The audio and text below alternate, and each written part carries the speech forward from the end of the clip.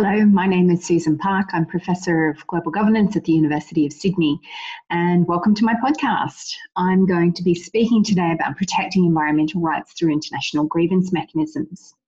International grievance mechanisms have proliferated with the attendant rise of globalisation, creating new avenues of recourse for people environmentally and socially harmed at multiple scales. International grievance mechanisms are increasingly common means to attempt to rectify harm as a means of that result from international intervention in developing countries by states, by corporations, and by international organisations. So what I aim to do in this podcast is to make 3 points. First, to analyse the different standards that international grievance mechanisms use to provide justice, most notably the United Nations Guiding Principles and the Environmental and Social Protection Standards promulgated first by the World Bank. I identify within these standards 3 procedural environmental rights, which include access to information, access to participation, and access to justice in environmental matters, as well as referencing specific environmental protections. Second, I then investigate the activities of different types of international grievance mechanisms. I look specifically in my research at the independent accountability mechanisms of the multilateral development banks to try and identify whether or not these can be used to protect procedural environmental rights and the rights of nature. And what I've done in my research is to undertake a content analysis of 394 publicly available original grievance claims that have been submitted to the independent accountability mechanisms of the multilateral development banks up to the end of 2018. So people adversely affected by a project financed by the World Bank, for example, can go to its inspection panel to have their to provide recourse for those environmental and social harms. And what claimants seek recourse for is generally failures to uphold their procedural environmental rights, their lack of access to information about development projects that affect them, a lack of participation in helping to design or at least know of and respond to those development projects that affect them. And they also seek recourse for the rights of nature independent of their reliance on it. So identifying biodiversity loss, not just in relation to livelihoods through fishing, for example. The third aim is to investigate how access to justice in environmental matters is provided through these independent accountability mechanisms. And the vast majority of them now have dual functions: problem solving, which is a form of alternative dispute resolution, and compliance investigations that identify whether or not the harm resulted for the acts or omissions of the multilateral development bank. So the World Bank has just one, it's a compliance investigation function, but the other multilateral development banks like the Asian Development Bank, like the Inter-American Development Bank, have dual functions: the problem solving that directly liaises with communities versus the compliance investigation to determine fault and whether or not the bank has not followed its policies, environmental and social policies, leading to harm. So I use a database of over 1,000 claims that have been submitted to the independent accountability mechanisms over the course of their existence. I detail how they provide recourse for environmental and social harm within the context of international development financing. So what grievance, what rights? Well, international grievance mechanisms are recognisably one avenue for recourse and remedy for people adversely affected by the activities of transnational and international actors. The other means are through national, legal or political means, or through international legal avenues. And there are strong reasons why people may choose international procedures for recourse, not least because they may be putting themselves in grave harm by speaking out to protect themselves and their environment. And there are only 2, indeed the Escazú Agreement, a regional agreement, includes protections for environmental defenders. And this is important considering the rise globally of attacks against environmental defenders and including killing them. So local actors can choose to work with international NGOs to instigate the boomerang process to request international actors in order to force domestic change. International attention also provides some protection against state reprisal. Other considerations may also play a deciding role, including the extent to which the transnational or international actor is the primary producer, investor or financier of the activity contributing to harm, and therefore the best means of stopping it. The capacity of the state to address complainants' concerns may also shape the decision to choose international fora. So legal and non-legal means are open to people adversely affected by the activities of transnational and international actors. Legal processes like international courts and tribunals have increased in number, and these can adjudicate disputes over natural resources, such as the International Court of Justice, and increasingly deal with environmental and human health risks, as does the WTO's dispute settlement mechanism. So these are legal state-based processes which may or may not be linked to the needs and desires of those directly harmed. Indeed, states are often complicit with transnational and international actors in economic activities, including the extraction of natural resources and in financing large-scale infrastructure projects that contribute to harm. As a result of past imperial resource extraction, developing states have used international law as a means to protect their sovereign right to exploit their resources. This permanent right over natural resources rests with the nation, not with individuals or local communities. And obligations attendant to this right have also increased over time to include environmental conservation, or to respect the rights and interests of Indigenous peoples, and a duty to use natural wealth and resources in a sustainable way. So the second form of recourse is a non-judicial process using these international grievance mechanisms. And I define international grievance mechanisms as an international mechanism created by transnational or international actors that give affected or potentially affected people the right to seek recourse for the impacts of their activities, especially where they have no access to a liability mechanism. So these international grievance mechanisms seek to provide direct recourse for people and their environments adversely affected by the actions of transnational and international actors.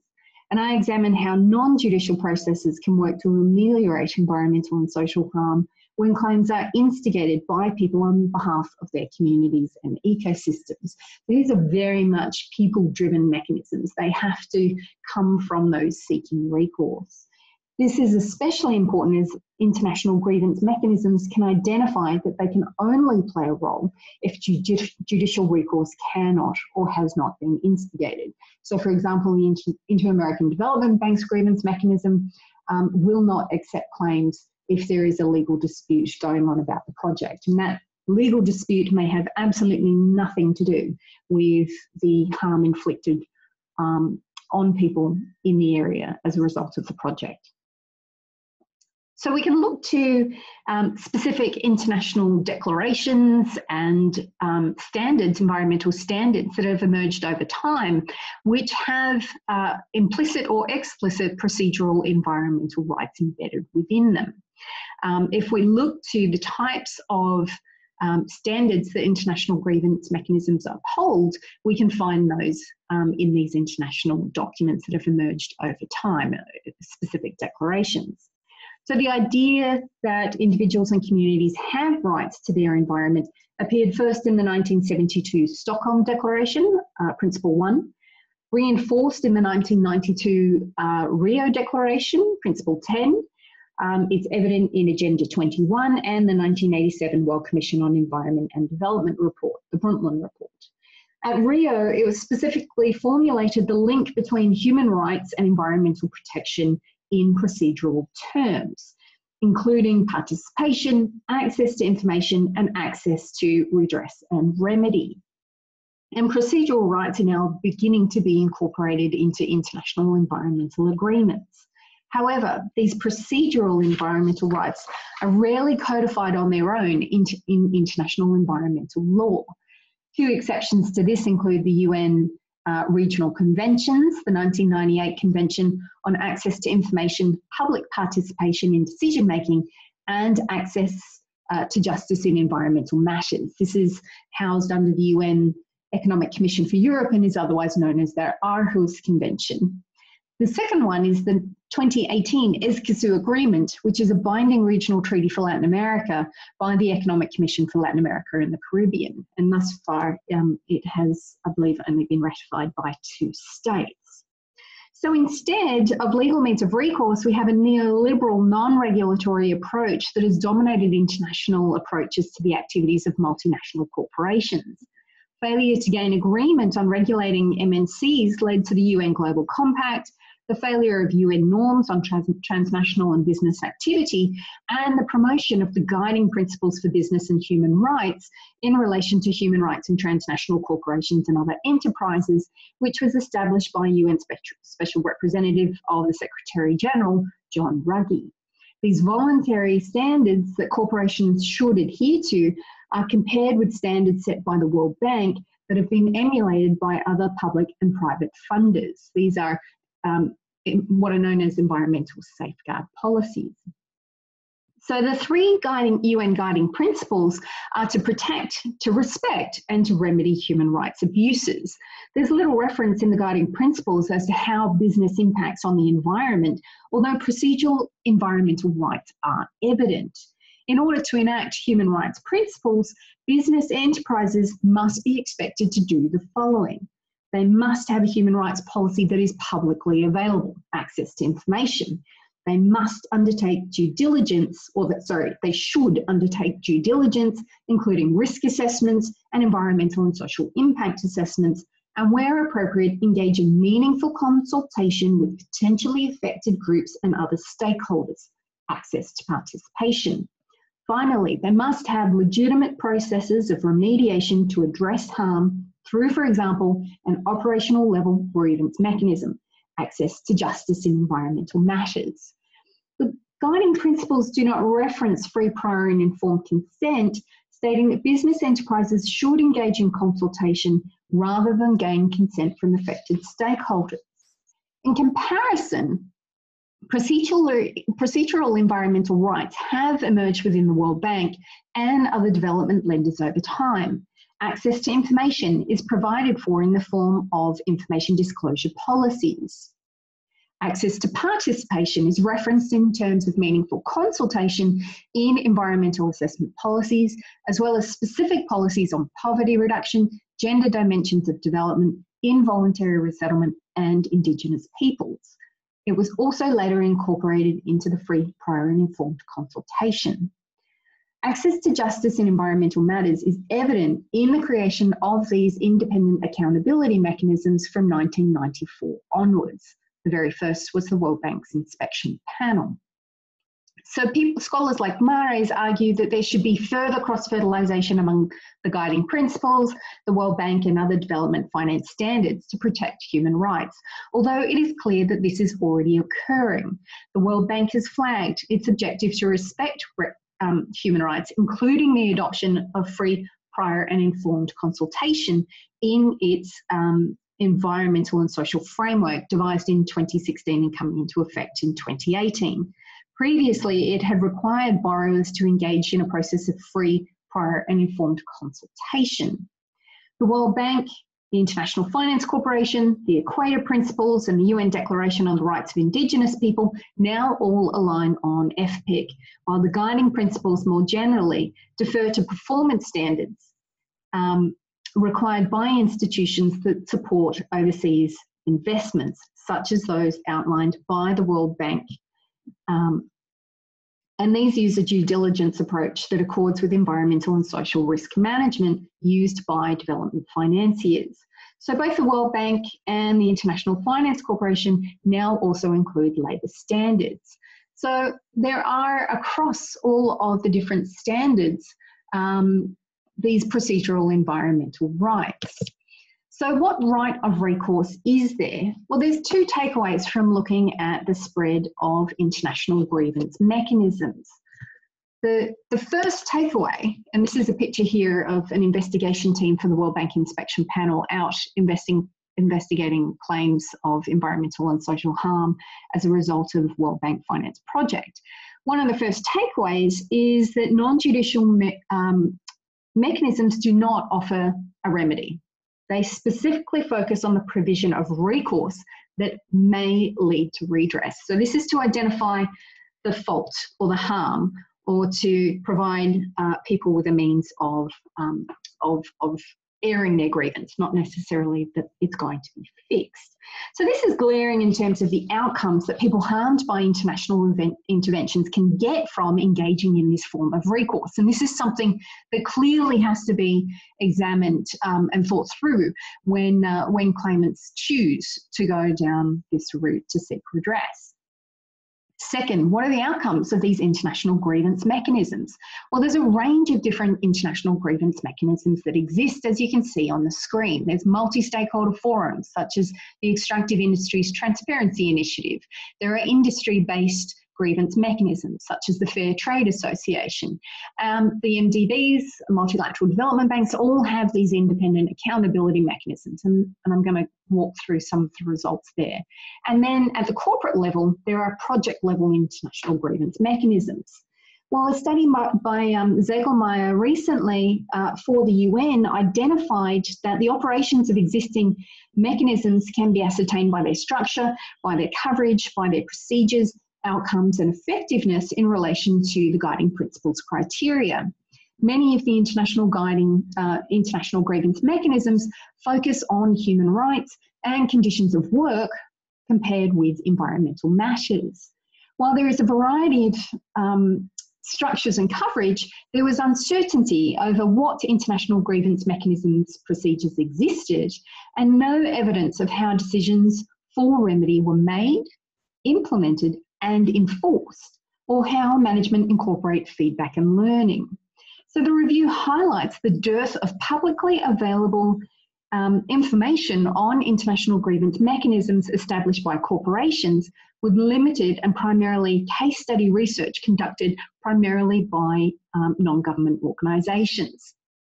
So the results of the report point to a glaring lacunae on the procedural or the substantive practices of corporations in using international grievance mechanisms alone, either or as part as multi-stakeholder processes.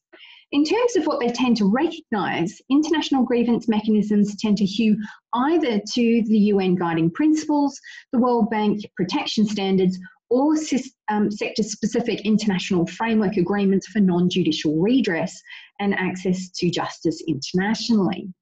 So the guiding principles and the World Bank standards are moving closer together, as I've argued before, creating a dense web of human rights and environmental standards. Criteria for how the international grievance mechanisms should operate has also been established, with the guiding principle efforts and those of the independent accountability mechanisms of the multilateral development banks emerging in parallel, with some overlaps as to what constitutes justice. I want to give you just some idea as to what some of the outcomes are, because the independent accountability mechanisms of the multilateral development banks emerged from 1994 onwards. We've been able to track the claims that have come to the grievance mechanisms over a 20-year period through a database. And I'll give the link at the end that I've comprised of all the publicly available information.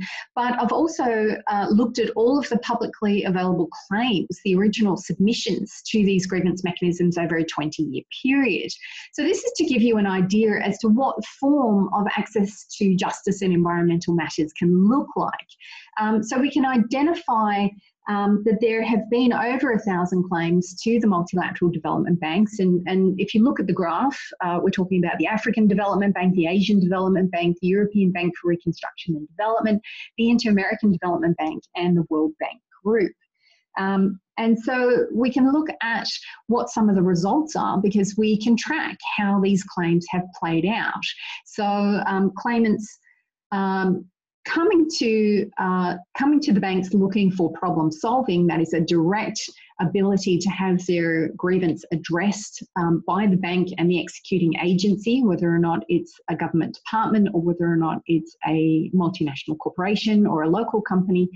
And we can look at the fact that of all of the claims that come to these mechanisms, 18.2% of registered claims will actually lead to a successful agreement between the parties. So this is a very, very low number, but it doesn't mean that that these processes don't work. So essentially this means that about 50% of the claims are rejected, or nearly 50% of the claims are rejected because they do not meet the criteria for being for going to problem solving, which means that the criteria is very narrow. It has to be an environmental and social problem. It has to be financed by the bank, and it has to be not related to fraud or corruption. So these are the types of claims that will be considered bona fide.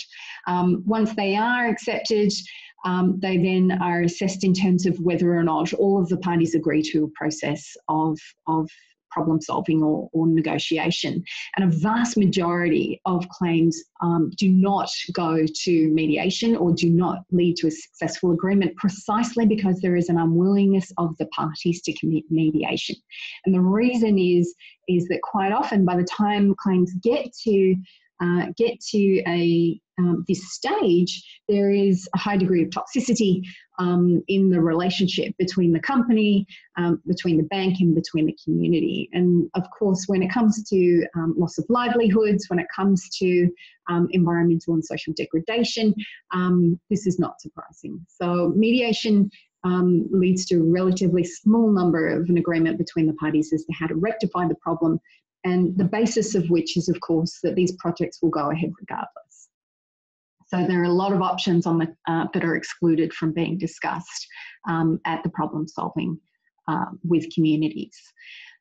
Whether or not we can identify whether or not there are unjust practices that take place, there certainly have been occurrences, particularly at the beginning in the 1990s when these mechanisms were first established, and there were ways of rejecting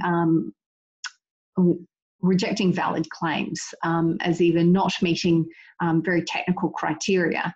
The Asian Development Bank and the Inter-American Development Bank demonstrated these unjust practices when management worked on addressing said that they were addressing the problem, even though they had, in many cases, a long time to address the problem, and that was considered a valid reason for the independent accountability mechanism not to undertake an investigation, despite the fact that the accountability mechanisms are considered to be last resorts.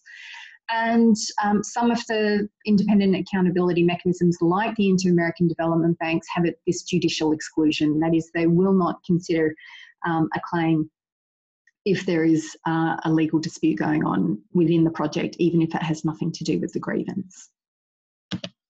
If we look at the compliance investigations, which is where claims come to the independent accountability mechanisms of the multilateral development banks, a lot more go to investigation. So this function is to identify who was at fault, who contributed to the harm. Was it as a result of the acts or omissions of the Multilateral Development Bank in not meeting those environmental and social policies, in not meeting access to information, in not leading to access to participation? And it demonstrates that 39% of all claims over this period up to the end of 2018 were investigated, and a quarter of all of those claims going to compliance were found non-compliant with environmental and social policies. So this demonstrates that the independent accountability mechanisms can be used to identify when the banks have not met those environmental criteria and have contributed to harm. There is some evidence of unjust practices, but generally the mechanisms work in being able to identify when the banks have contributed to harm.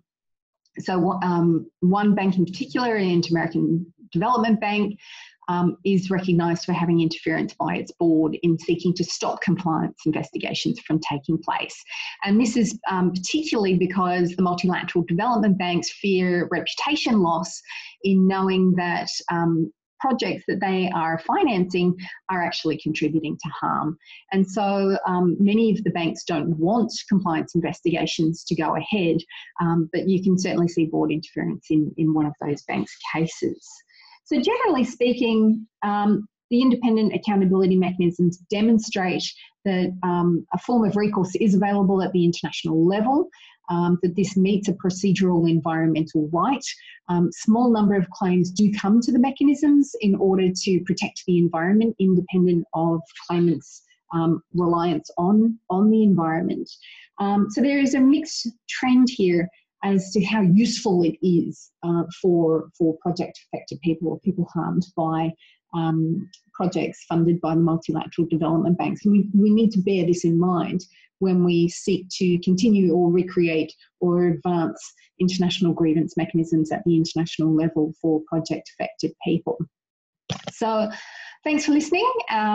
Look forward to any sort of comments that come through, but I would also at this point just identify that here is the link to the database where you can look up all of the grievance mechanism claims that have come to the multilateral development banks from 1994 through to an updated 2019 version. Thanks for listening. Bye.